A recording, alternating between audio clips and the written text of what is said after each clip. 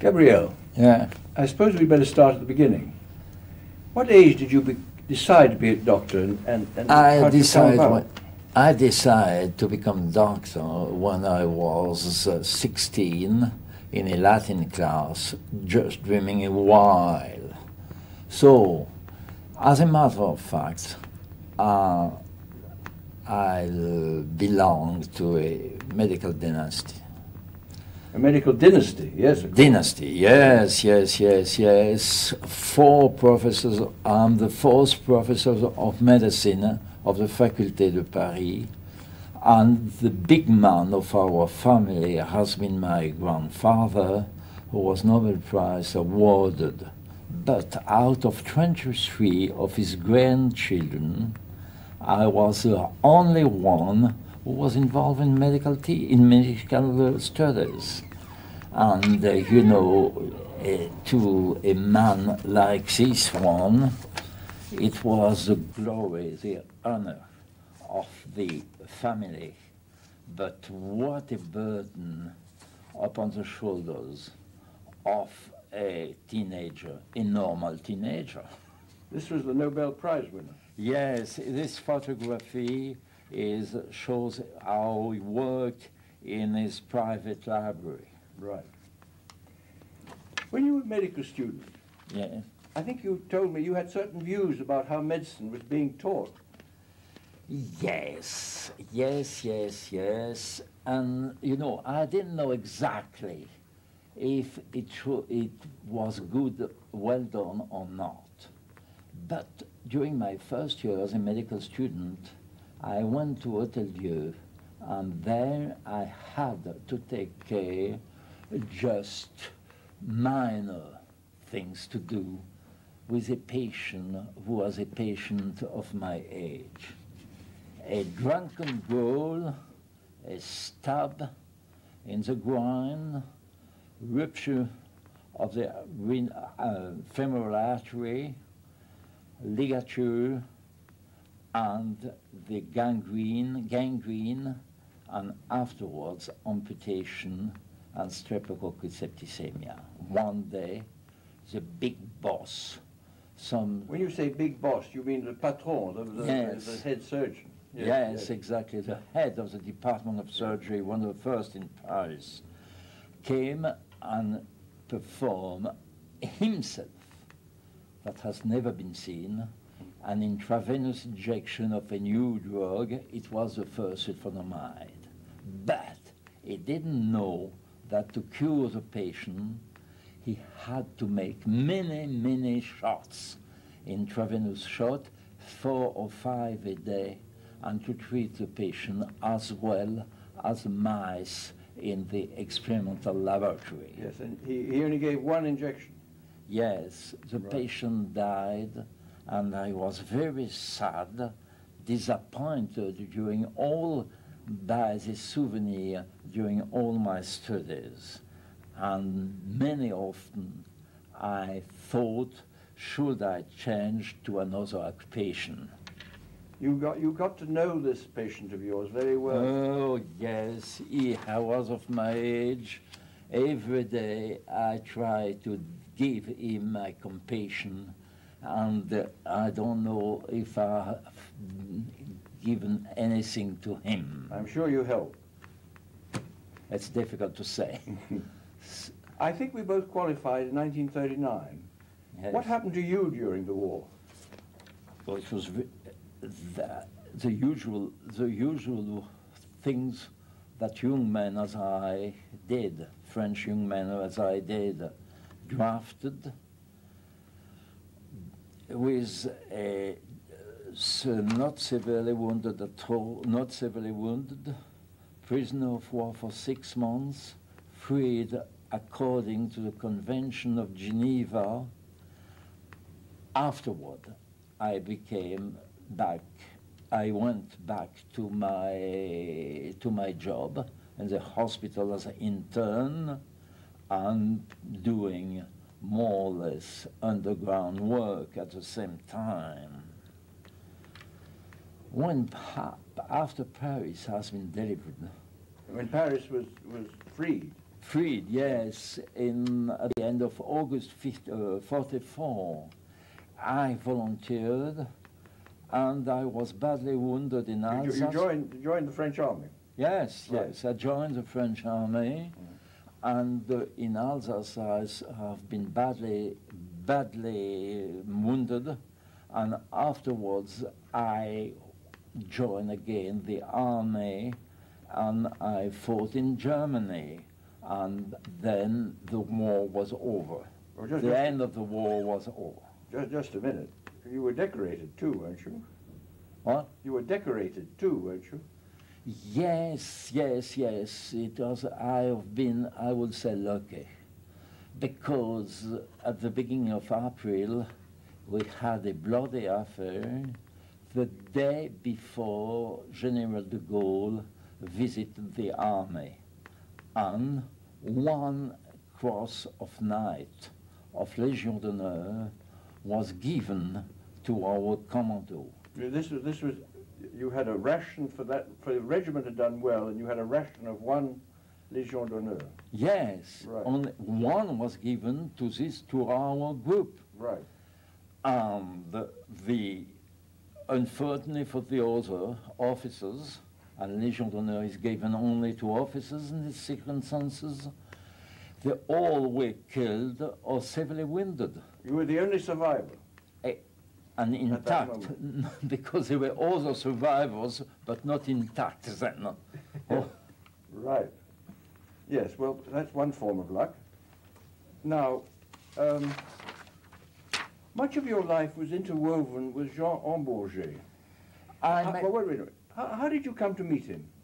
I met him just after I became intern in '39, and he had impressed me a lot because he was one of the rare MD I knew who introduced experimental facts in clinical reasoning.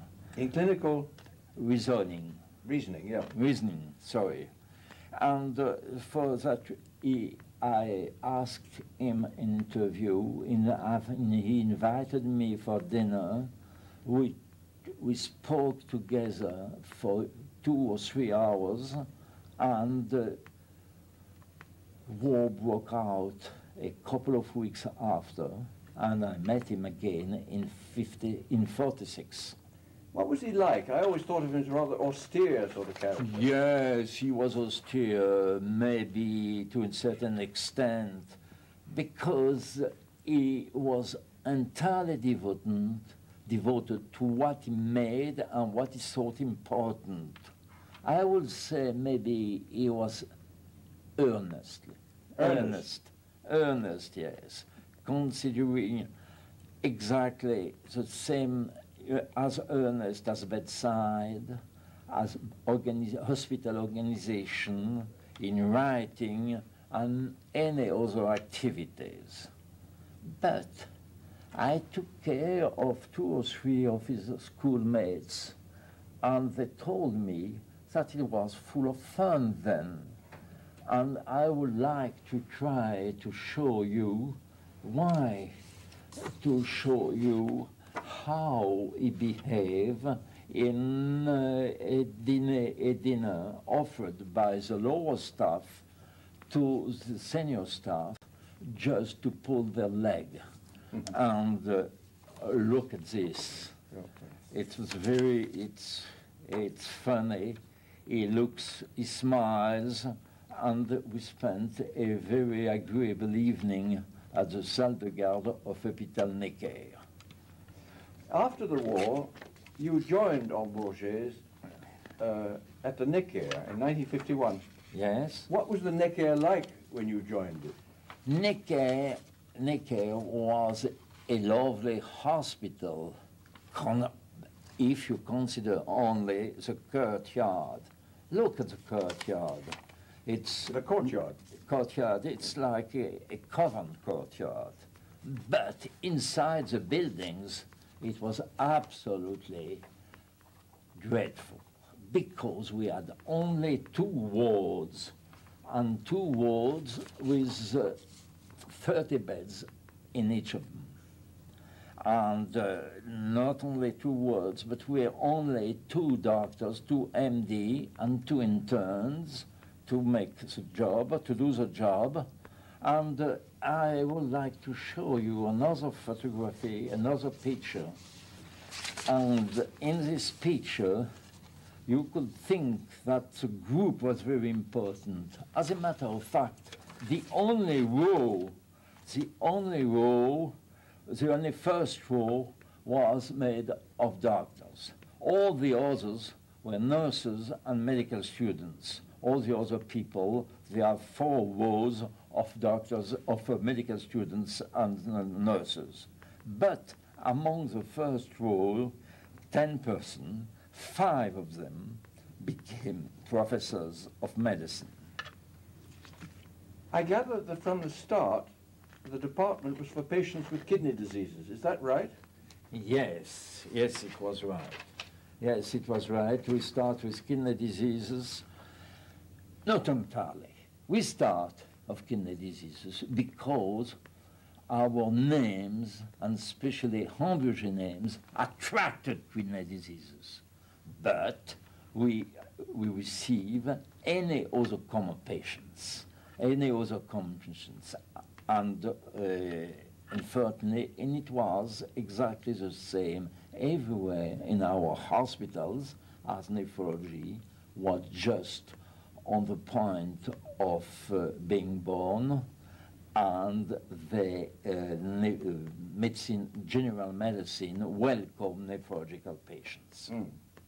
So you were really a general medical ward that took in a lot of kidney patients? Yes. What were the outstanding renal problems at that time? It was acute renal failure. Acute renal failure for one reason, because we had intestinal dialysis. Intestinal dialysis? Intestinal dialysis, right. You're right. And these patients, the patients we treated then had almost disappeared. It was carbon chloride, carbon tetrachloride intoxication, mercury intoxication, mismatched transfusions, sepsis, postoperative and post-abortive. The only one that remains now is postoperative sepsis.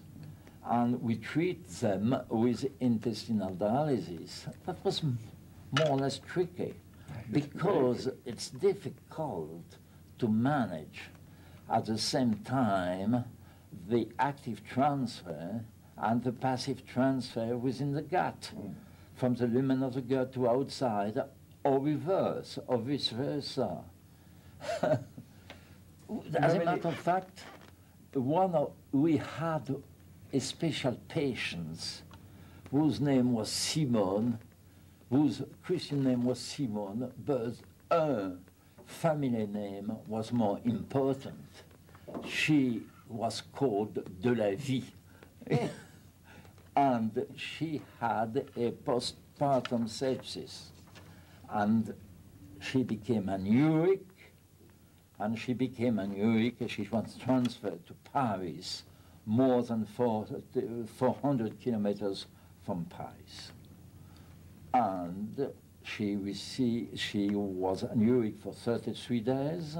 She was treated with intestinal dialysis for 13 days. And she recovered. It was very interesting because must have given you great confidence to be able to do that. Yes, yes, because first it was really the first patient for whom we were absolutely sure that without dialysis she would have died. And we had with her one hilarious story. Another patient. You had another patient who was hilarious. No, it was this one. Right. It was this one patient. On the second day, she pulled out the intestinal tube. Hamburger very seriously warned her husband. And the husband came back to her wife's bed, slapped her face twice, and said, bringing you to Paris was very expensive. You have to pay the doctors in order to come back home and run the farm with me. This was an old-style psychological treatment which saved life of a mother of 4 children. That's Simone, right? Yes. Well, she went back and she was well. Exactly. Obviously, the department was heavily involved in research. What were your particular interests? I was only interested in clinical investigation because it was the only field in which we could work. And I noticed 2 unknown facts at that time in anuric patients. One was acute erythroblastomia. And I discovered that in the bone marrow of our anuric patients, erythroblasts disappear after 1 or 2 or 3 days of anuria. And it reappears spontaneously 10, 15, or 20 days later. And this was before Jacobson has shown that the hematopoietic factor described by Carnot in 1906 came from the kidney. You have a picture of that experiment of yours, haven't you? Yes, you know, you can see here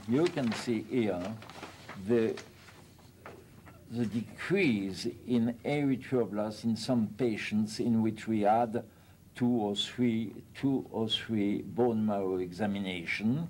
The erythroblast count descend almost till 0 and climb again afterwards. Good. And what was your other project? My other project was to study endogenous water. Endogenous water, right. Yes, endogenous water. We have been very impressed by the fact that our anuric patients lose their weight after they began diuresis, just when the shift between catabolic state and anabolic state appeared, and more important, when they began to eat and to drink ad libitum. And for that reason, we study, we wonder from where came this extra weight. I mean, that example of yours, how much weight was lost there? 10 kilos from a woman whose weight, usual weight, was 56 kilos. Right. That means 17% of her weight. It's a very important disintegration of the body mass. Where do you think all this water was? It came from proteins, carbohydrates, and most like lipids. And but where it went, that's the problem. Where was it? Where was it? And that's the problem. It is still unknown. But as there were no edema, no hypertension, no blood volume increase, we suppose it is accumulated within the cells. I believe it was about this time that at the Necker, in the department in which you were working, the concept of an intensive care ward, the whole business of intensive care, first saw the light of day. How did this emerge? Yes, the August 52 has been a very busy month. We had to treat a lot of patients with anuric, and we had a lot of non-renal problems. And some of our patients had died from these non-renal problems. When Hamburger came back from vacation, I wanted him account of what happened. And he told me we should gather all the means to overcome a lethal situation due to the arrest of a vital function. And you wanted to gather all the knowledge existing at that time, yes. how to deal with these and problems. he want to call this book Réanimation médicale, and it is now known as intensive care. Intensive care. It was very important. And he sat, I will never forget the 2 hours I spent with him for building the book. He sat on the table, took a paper, and drew a list of the chapters. And I would like to show you the book. It is here. It is ridiculous now because intensive care unit has changed so much. Anyhow, it was the first thing done in that field in France. The consequences were very important. As it resulted on a new organization of our unit. It made possible the creation of post-operative intensive care units, and more important maybe, it changes the minds of many French physicians. Tell me about the first renal transplant in a healthy but anephric subject.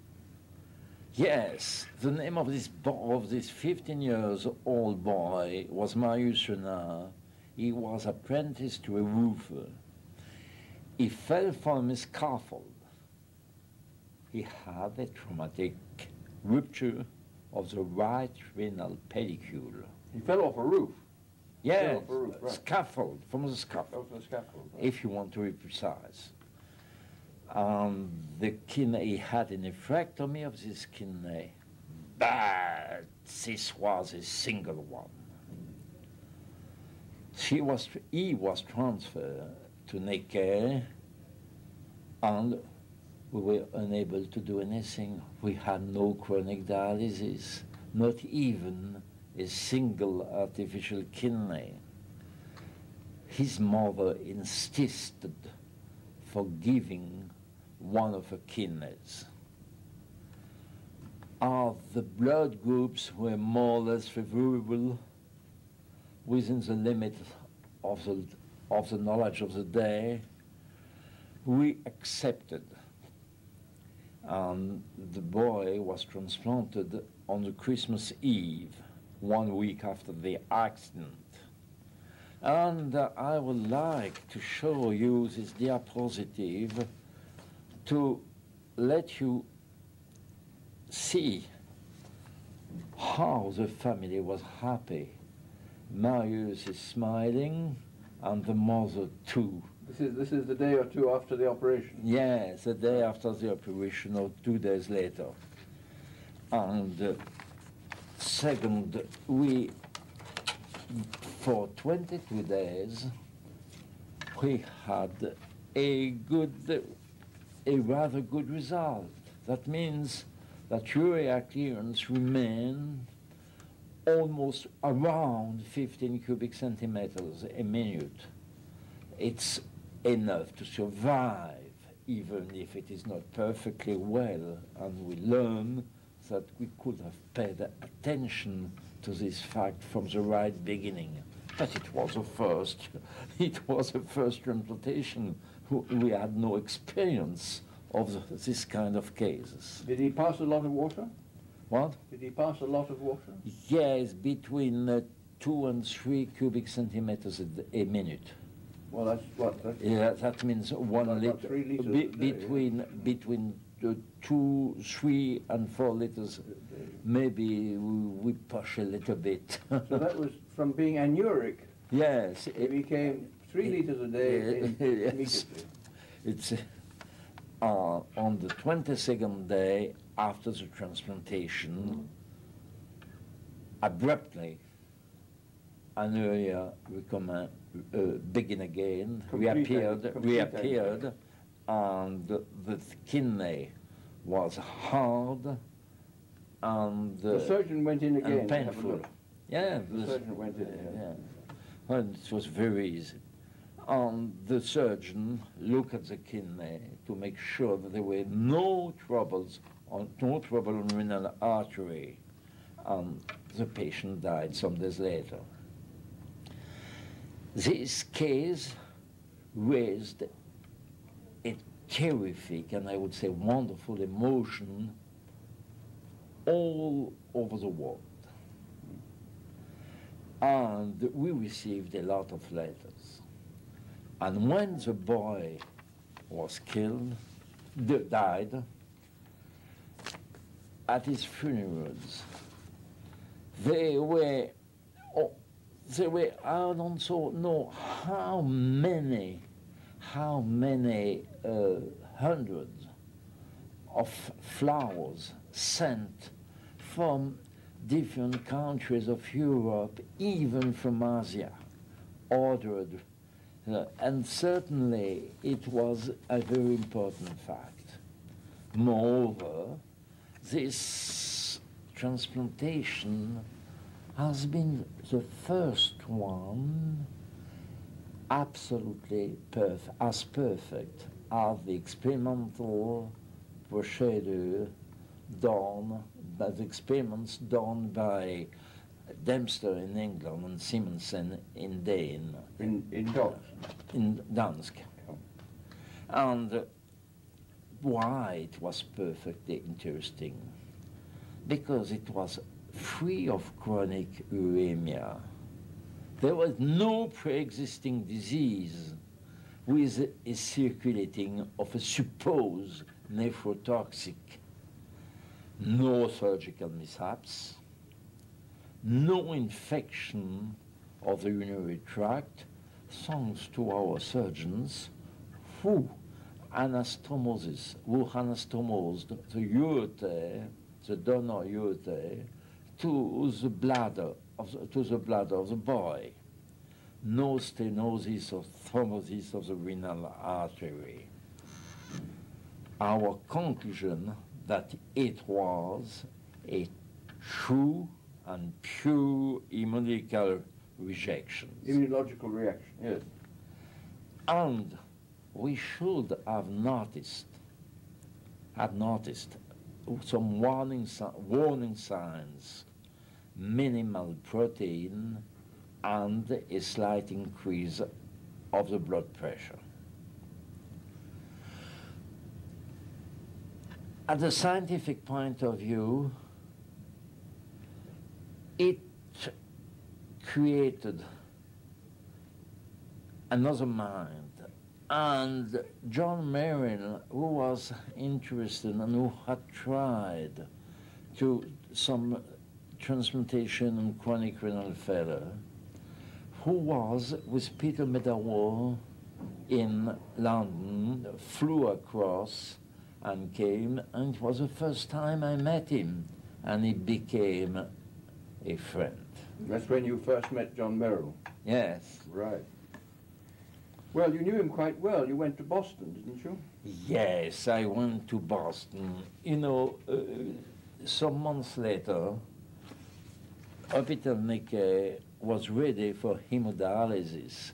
We had new premises, and the question was to have an artificial kidney. So we decided, Homerge and I, that I should go to Boston for learning Merrill's expertise. It was two marvelous months. For many years, had no routine work. It was the first time for many years. Yes, for I had time for reading and thinking, and spoke with many colleagues whose route have been different from mine. And it was wonderful. I learned a lot of things, and I became a true adult nephrologist. John had arrived at a turning point of his medical life. Biochemistry of uremia, he was no longer interested. Kidney diseases, he knew that there were many different, and I remember that during his rounds, we discuss things like that. It is which kind of glomerulonephritis it is. And he was ready for kidney biopsy, indeed. And he was ready too for transplantation, but he thought that the only possibility was then identical twins. And moreover, socially and intellectually, we were very close one to the other. And I accompanied him in Squirrel Island in Maine and at many wine and cheese parties. I think you've got a picture of the first artificial kidney at Necker. Yes, yes, yes. I got a picture of it. What sort of kidney was that? It was it was something like an elephant artificial kidney. It was a rotating cough kidney with a big drum. It took 2 hours to prepare it for a run, but the result was marvelous. Mm-hmm. We changed the prognosis of acute anemia for 20% survival to 80% survivors. And it was and patients poor in, these kind of patients were referred to us, even from Africa, after 2 months. What then became the main research interests in the department when this happened? Yes, the main research at the moment was kidney biopsy. Obviously, I've heard the Cox group in Chicago giving their results, and we decided, with the help of René Habib, the pathologist, a well-known renal pathologist, who was just beginning her knowledge, expertise in kidney diseases, to make a biopsy in all of our patients, except those where the biopsy would be risky. And as a matter of fact, 2 years later, we knew that there was a world of various glomerulonephritis, and we had seen almost all of them. And then Paul Michelsen was in Paris. Paul Michelsen, yeah? Yes, from Louvain, you know him. Yes, I know. He was in Paris, and he ran the electron microscopy. Well, Michelsen wasn't an electron microscopist. Yes, but he was a fellow in the department, and he stood 2 years more in Paris, learning electron microscopy at Collège de France, Oh, I see. and afterwards doing electron microscopy for renal diseases. As a matter of fact, Necker was a cradle of the new renal nosology, for me, new renal nosology. However, I read in SIBA Foundation meeting in '61 that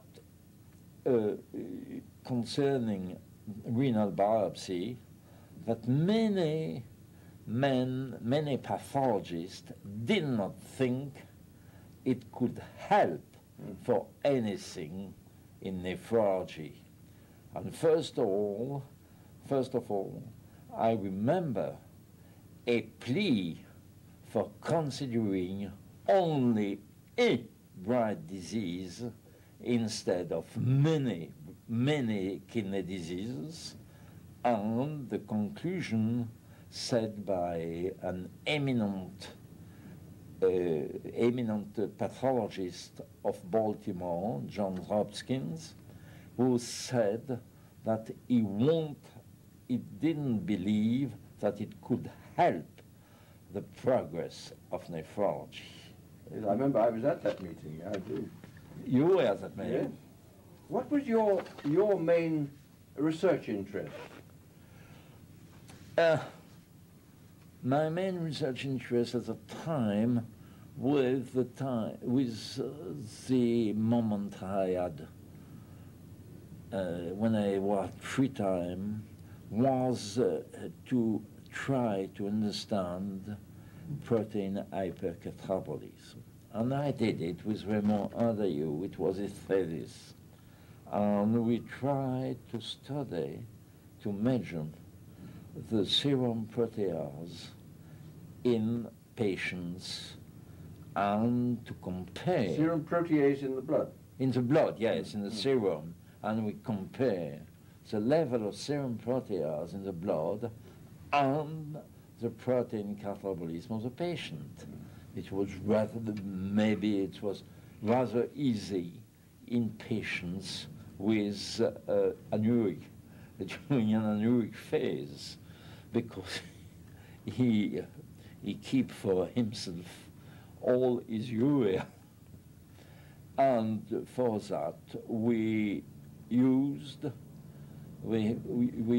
to measure triglycine peptidase activity in blood, in serum, and as a matter of fact, they proved to gather all both. They moved together. They moved together. Protease yes, they moved together. And yes, hypercatabolism all moved together. But we were not biochemists. You didn't know which was the chicken and which was the egg. Exactly, the cause and the consequence we ignore, and we still ignore, and I regret it, because I think that protein catabolism is a general fact that is very important in clinical medicine in any kind of severe disease. But this work, this study, had a very good result. Raymond Adayu became one of my best fellows, and he is still working at Hôpital Tenon after a very brilliant career. Good. Now I think we come to the first International Congress of Nephrology in 1960. You were the secretary. Yes, I was Secretary General, and I don't understand how naive I could be in accepting this job, this position.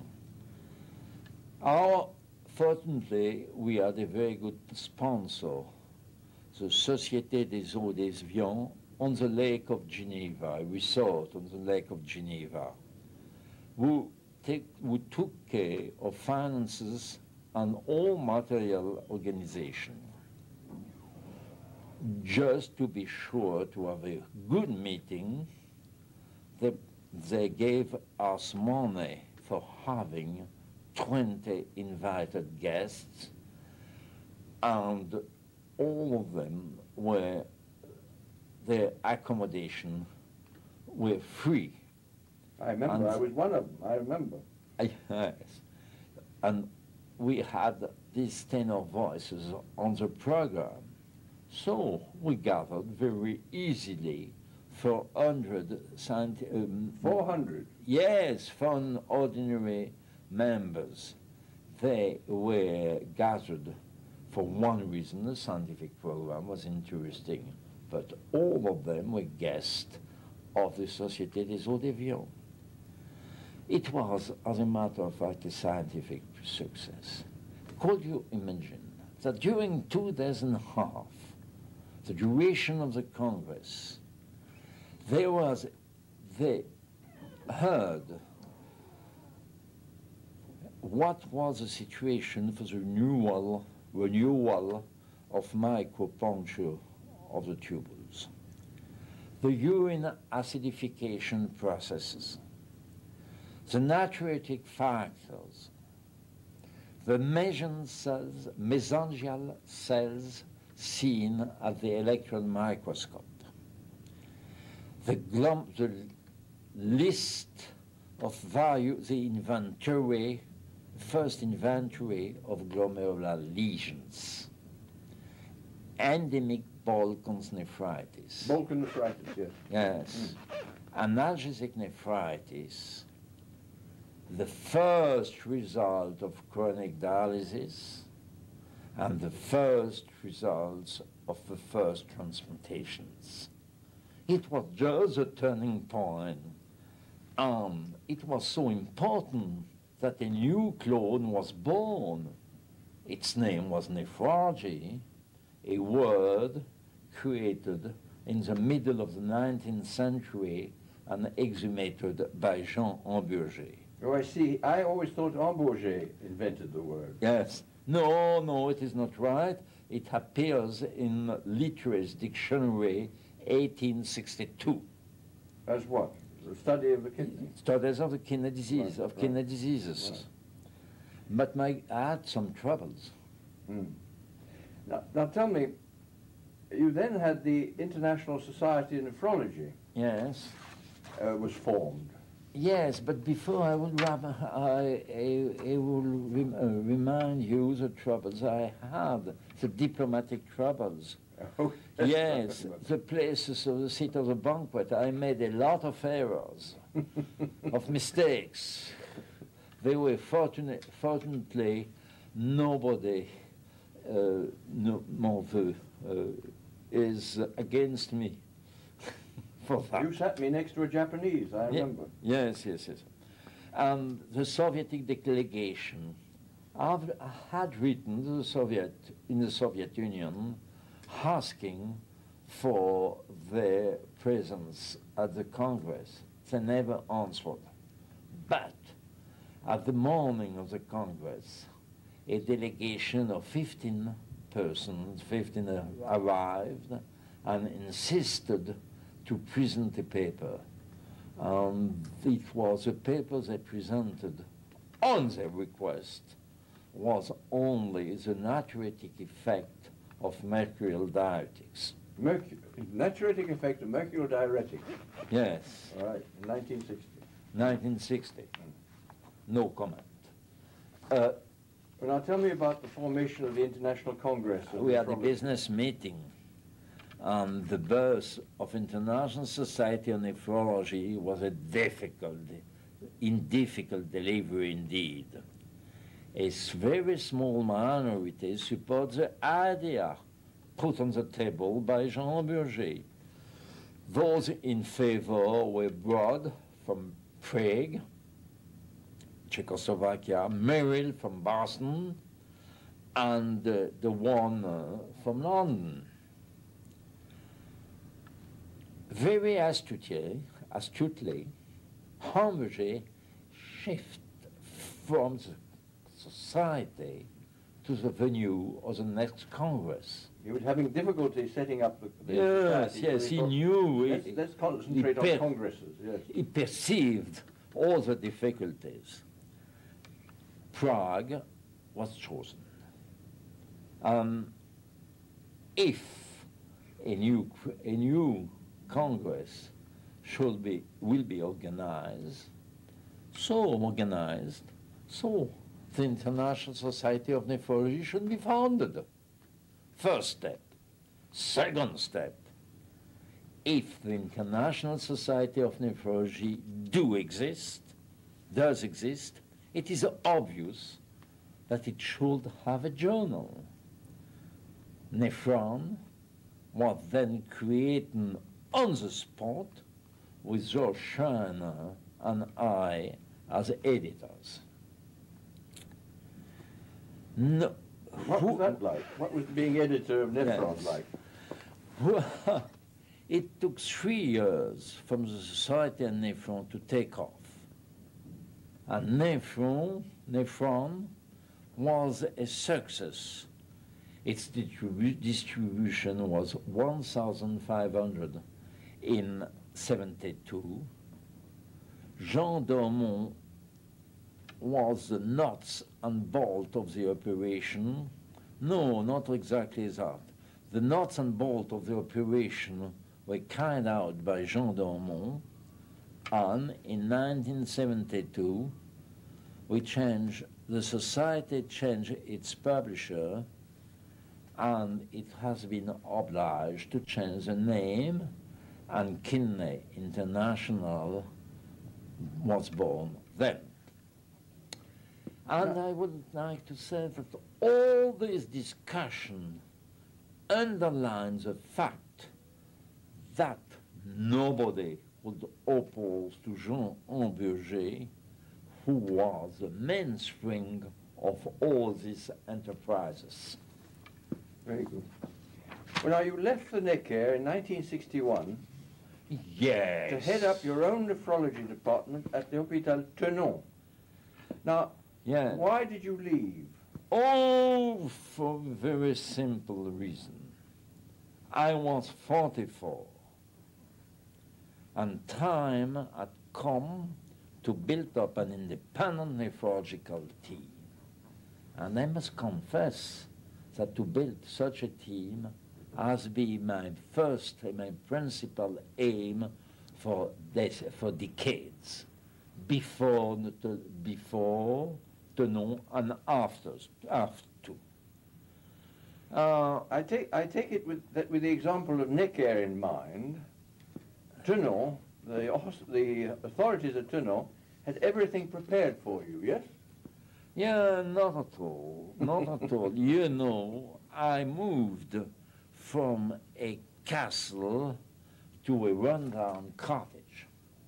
And Tenon has been built at the end of the 19th century, and I have a picture at the beginning of the century, and at that period, the Tenon was exactly as it was in the 60s when I arrived, Right. except one thing, the public urinal was no more there.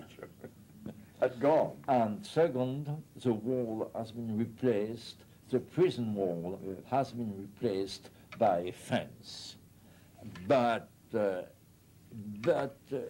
had an intellectual asset. It's very important. That means two fellows, Raymond Ardayou and Claude Amiel. They were very close to me, and we decided to take the rough with the smooth. And we worked immediately. And get on with it. And a special building was put up, named Pavillon Castaigne. I'm quite sure you don't know who was Castaigne, but Castaigne was interned at the end of the preceding century. The end of And the 19th century, Right. in Tenon, and in this place, he measured normal excretory function by the excretion of methylene blue. Yeah, that was quite something. That was Yes, the first yeah. time, yes. The point of Francoche. What were the research aims of the department? Oh, I make a distinction between the research aims of the department and your own. yes. Yes, it's a very, you know, when we arrived, we had one project, Amiel Ardayou and I, to study urine acidification produced by acute hypercalcemia without acid charge. That means it was a tubular modification, for unknown reasons and still unknown. Well, you were giving calcium. Yes, an injection of calcium, intravenous injection of gluconate calcium or chloride calcium may, after this injection, the pH of the urine decreases between of 2 units in less than 30 minutes, 30, 40 minutes. It's a tremendous change, an acute dimension, which explain that in prolonged hypercalcemia, you could have a metabolic alkalosis. And the second project was to study uric acid excretion.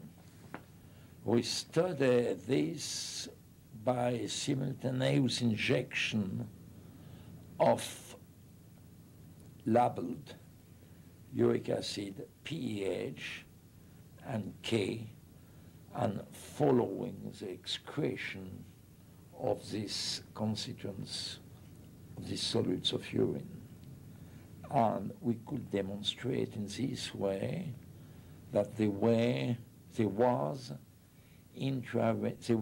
intrarenal co-circuits explaining that uric acid arrives after K, but before pH in the urine. You said intrarenal short circuits? Yes. Different paths? Yes. Right. And the last thing we studied at the time was a potent uricosuric called benzodiazepine, increasing the clearance of uric acid to that of inulin. Tell me, what were your own projects? Yes, my own project. Oh, yeah, these were my projects. We've done it. I've done it exactly with other urinamiel. But at that time... But you had some that were more personal. Yeah, I shall tell you afterwards. It's the next... I suppose we could finish with that period with the arrival of Liliane Morel-Marget, now striker. She was a young student, pathologist, wanting to become a pathologist, and she immediately has done a wonderful job. And since then, Tenon was one of the houses where renal pathology was done at that time. And why? Because there was a good laboratory of pathology. She implemented all new techniques when they appeared. And besides that, there was a very good clinical team with a research mentality. And moreover, there was good physicians. There was a very good immunological group too, run by one of your former fellows. And the biology laboratory was very active, and almost all the physicians were there, were in the laboratory of biology, working for one question on the other. That made the results that we had an independent institution, a small but beautiful, with a variety of groups. So there was no competition between the groups, but they gather to improve the researches. Also, you were also all the same corridor, weren't you? Yes. You were right near each other. Yes, we're not exactly. We had 300 meters of laboratories, plus that into what became greater some years later. Now tell me about your own. I'm interested in your own personal research. My own problems. Yes, my activity first. It was an administrative activity.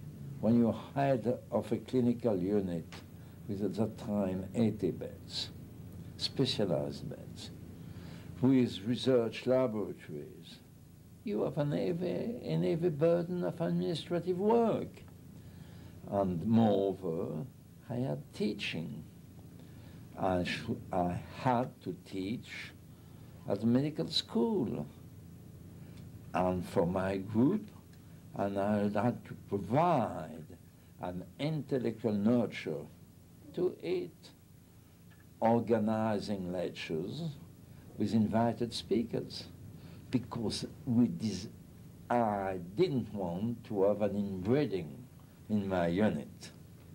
And I had to organize 2 clinical pathological sessions, biopsy sessions, once a week, and discussions on special topics.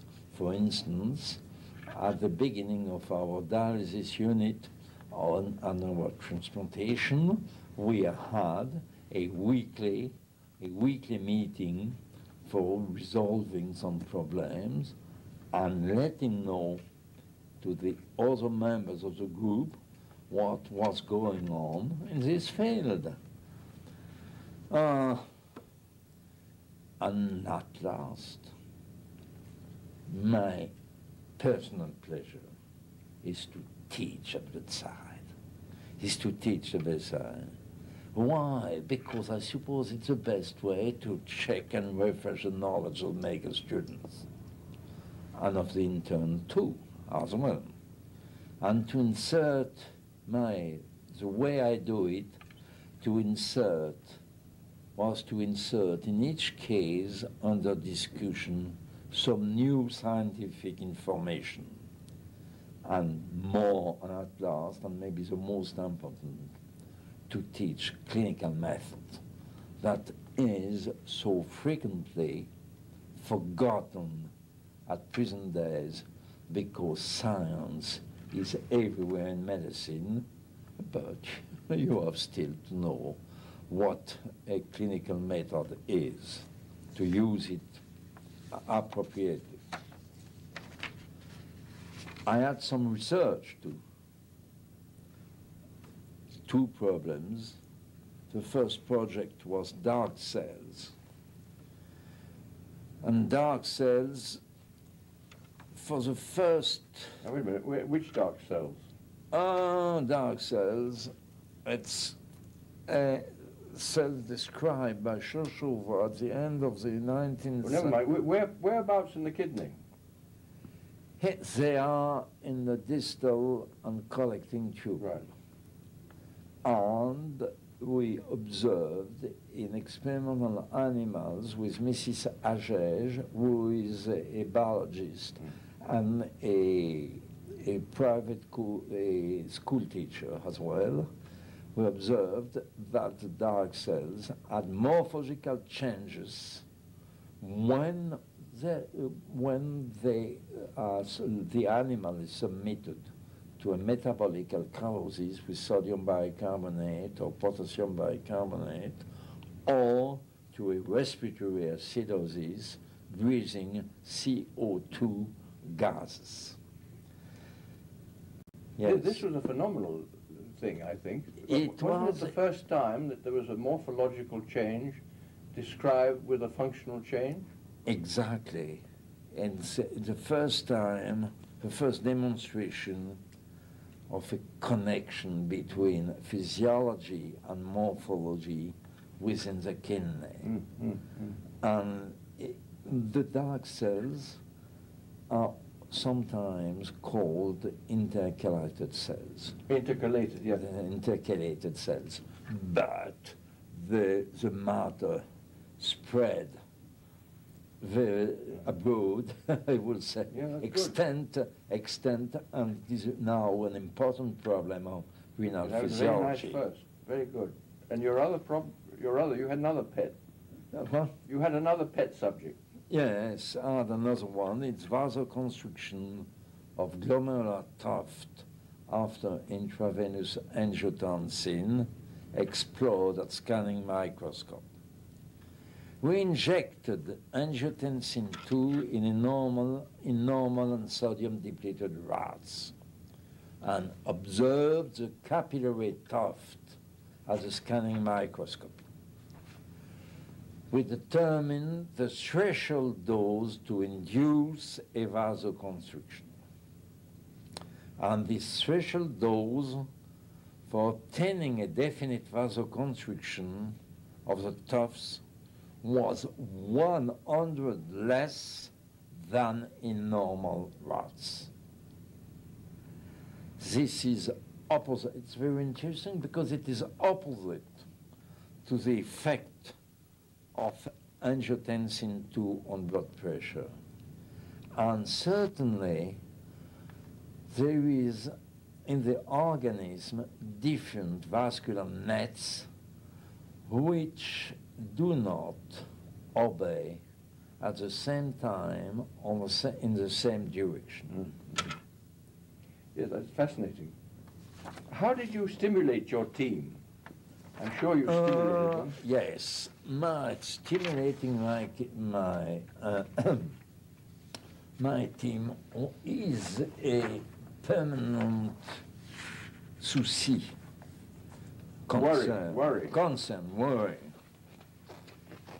First, before answering your question, I would like to depict what my general rule.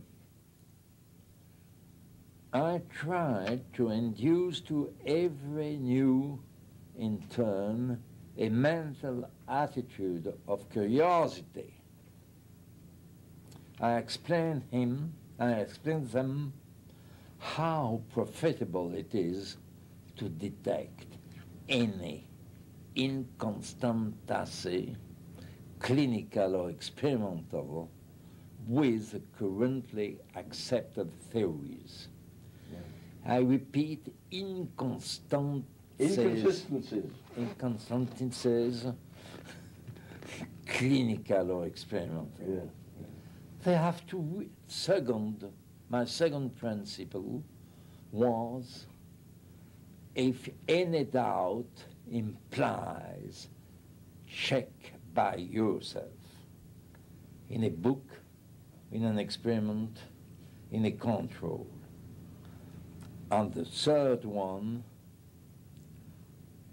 when somebody was eager to study a subject, I never imposed my ideas, but at free discussions. Moreover, I tried to provide him the necessary means, intellectual tools, and financial support. It's the boss. It's a boss responsibility. And now I can answer your question. Yes, this attitude rubbed off of some of them. What proportion? Impossible to say. I'm only aware of some of the successful results. It's always.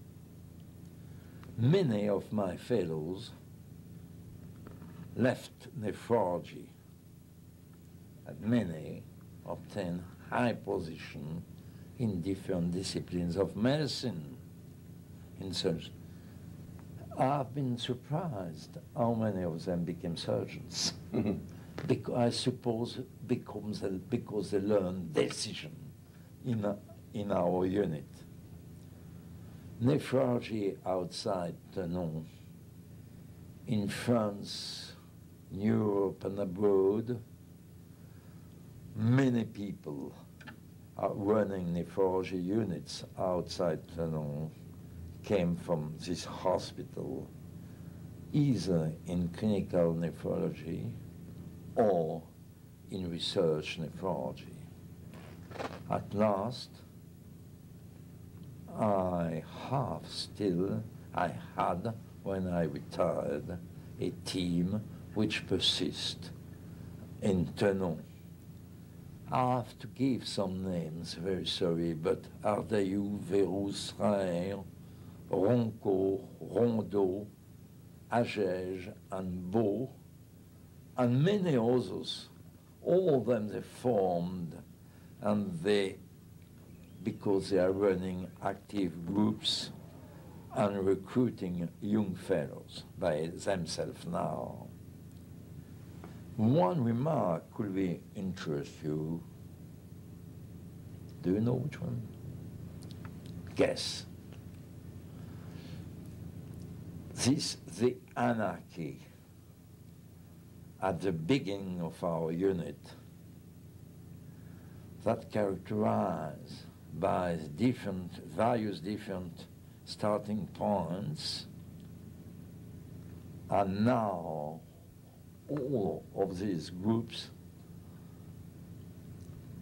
converge towards biochemistry of kidney structures in health and disease, in animal and human, in vivo, using biopsies, in vitro cell cultures.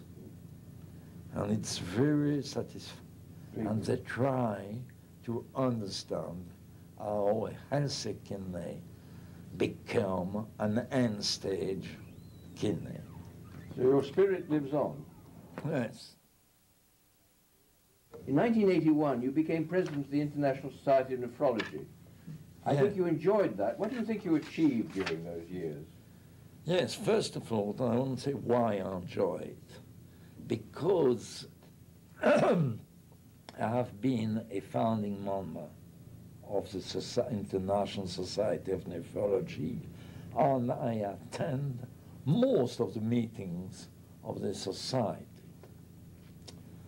And first of all, I had a great advantage. I was the first president of the International Society having a financial asset.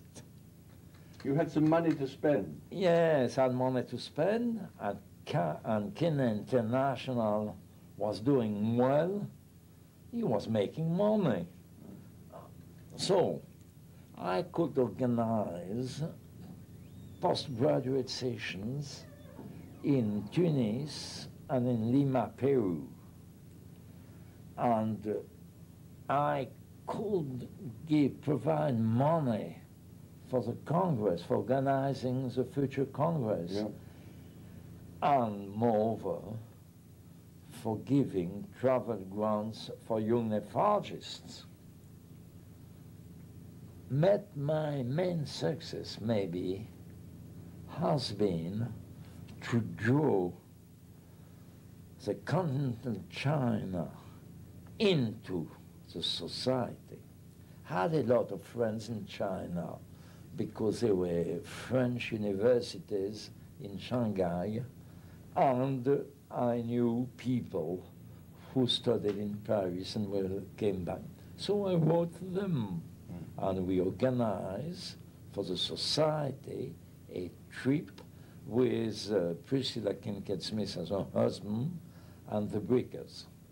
And we went there, and afterwards the Chinese joined our international society, and there is no more blank on the map of the organizing map of the society in the world. The world, you covered the world. Yes, we covered the world. Good.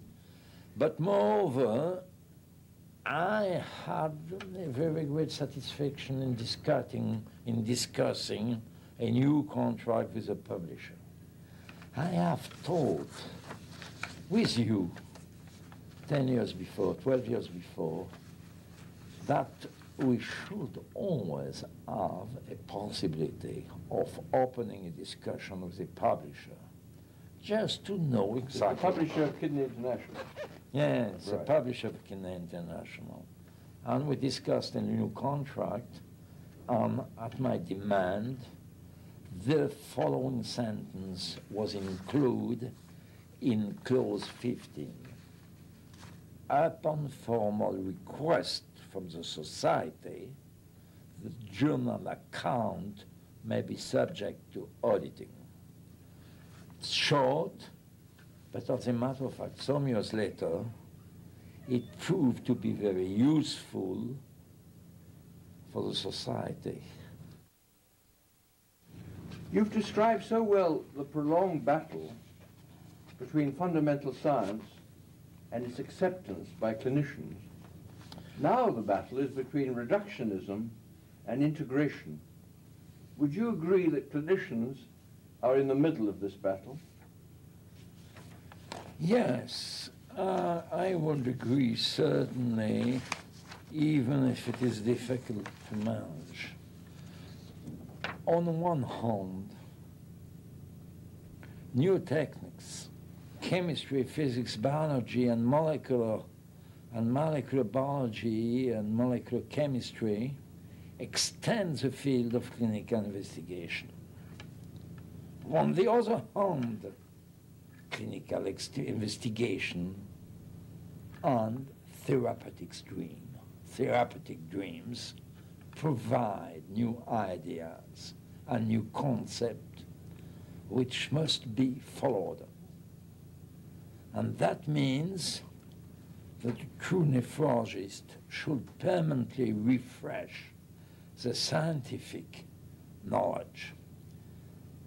This they often do, and for that reason they are amongst the leading nephrologists, the leading physicians. That's just what I want to say. So, yes. Since you retired, you've written several papers on the history of nephrology. And clinical science, I saw that nephrology grew up under the wing of biology. Clinical science of nephrology exists since 150 years, described by Bright, Christensen of Edinburgh, and Richet in Paris. All the book of these three leaders were published before 1842. But the meaning of this science were absolutely unknown. And it was the work done during the 19th century, the rest of the 19th century, and after. And what has been done at that time during the last century is a mine of experiment showing how science and physiology are interwoven, and they have to be disentangled. Disentangled. Yes. That means that history of nephrology is a must to understand what is going on in this field. And I found that to track the footprints of nephrology exciting, interesting, and a pleasure. Also, you're very good at it, too. Yeah. They're very good articles. Yeah. Well, now, yes, go on. I think you want to close with a few words about two of your French colleagues. Yes, but I shall speak French because there are two French friends of mine, and I know you will translate it in English. Yes, Jean Burger. Enfin, tout d'abord, je voudrais vous montrer comment il était à l'âge de 15 ans. Et ce sera la première d'une série de figures. Il est là, assis à la gauche de son professeur de lettres, le professeur principal de sa classe.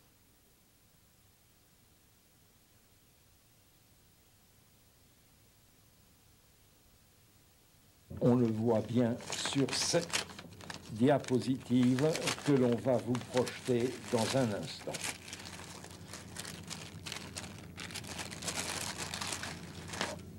Deuxièmement, je voudrais vous rappeler qu'en 1947,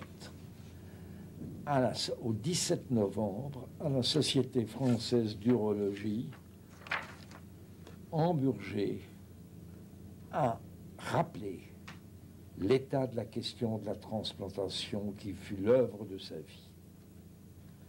La transplantation est chirurgicalement au point, car les anastomoses urinaires sont maintenant parfaites.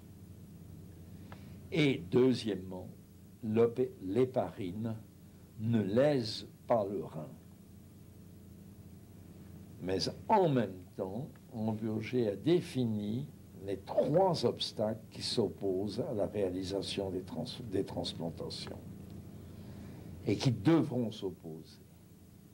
Une trop longue ischémie, ce qui suppose qu'il faut préparer un processus de conservation du rein et y penser surtout à la perfusion à ce moment-là.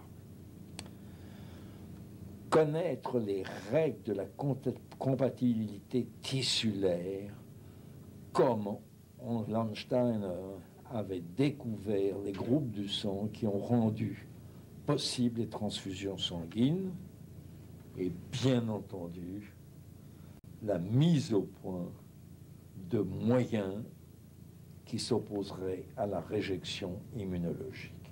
Je vous rappelle, c'était en 1947 qu'il a annoncé cela. En 1952, il y a eu le drame de Marius Renard, ce jeune anéphrique dont nous avons parlé tout à l'heure. En 1962, il y a eu... Qu'est-ce que j'en ai foutu? En 1959, il y a eu l'homme du milieu de cette projection, vous le voyez bien, est un nommé Siméon, qui a été le premier, comment pourrais-je dire, jumeau non identique qui a été transplanté en France en juin 1959. À côté, vous avez le premier jeune homme qui a été transplanté chez un parent éloigné. Il n'était donc pas un jumeau. Il a été transplanté le 12 février 1962 et il est actuellement cardiologiste en Normandie et a été pour un temps député, membre du Parlement français. Et puis, je vous montre Jean Hamburger devant le bâtiment qu'il a fait construire et qui a fait de Necker un grand hôpital néphro-urologique. Peu d'années après, il était avec Peter Medawar à Londres, et voici la photographie de tous les deux. Et enfin, je montre je montre sa photographie en 92, juste avant sa mort, quand il était président de la Société de l'Académie des sciences à Paris, cette prestigieuse société qui a 300 ans d'existence. Et maintenant, pour terminer, la première année du cours dit des actualités néphrologiques, regardez qui était à droite de Hamburger, c'était son ami le professeur René Mack de Genève, et qui était à sa gauche, c'était Hugh de Wardener, que je remercie de m'aider pour cette difficile présentation. La deuxième personne dont je veux évoquer la mémoire en français est Claude Amiel. Claude Amiel est mort il y a moins d'un an. Je l'ai connu pour la première fois en 1953 quand il était étudiant à Necker et nous avons créé tout de suite des liens de travail et des liens familiaux particulièrement étroits. Et je crois qu'entre nous, il a au moins, si ce n'est plus, donné qu'il n'a reçu. 4 points ont marqué sa carrière. Vous savez qu'il est né en 1930 et qu'il est mort en 1996. C'est d'une part ses recherches scientifiques sur les transferts épithéliaux. Quand il était jeune interne, je l'avais recommandé à François Morel, qui a eu pour lui le même estime professionnel et humain que j'ai eu pour lui, pour Claude Amiel. C'était un excellent médecin et il était professeur de physiologie et jusqu'à sa dernière année, ses collègues lui demandaient des avis cliniques. Et ce n'est pas fréquent et il ne faisait pas ça pour lui faire plaisir, mais parce qu'il y avait toujours un résultat, une conséquence intelligente dans un avis de Claude Amiel. Claude Amiel, un bourreau de travail, a occupé des responsabilités administratives prodigieuses. N'oubliez pas ce que Claude Amiel a travaillé auprès de différents ministres, auprès des directeurs de nos grandes institutions de recherche, et chaque fois, son honnêteté foncière et son intelligence et la qualité de son travail l'a fait apprécier. Est-ce que aucun d'entre nous, à la Société internationale de néphrologie, n'oublie qu'il a été le assistant rédacteur en chef de Robinson, puis de Andréoli, qu'il a été secrétaire général de la Société, qu'il devait être président s'il avait vécu. Enfin, ce fut un grand universitaire, car il a fabriqué une école, il a réuni autour de lui tous ceux qu'il pouvait aider totalement à devenir un grand néphrologiste. Maintenant, mon cher Hugh Dewan, j'en ai fini et c'est à toi d'intervenir pour traduire l'évocation de mes deux amis. Tu as très bien fait. Je vais faire ça plus tard. Oui.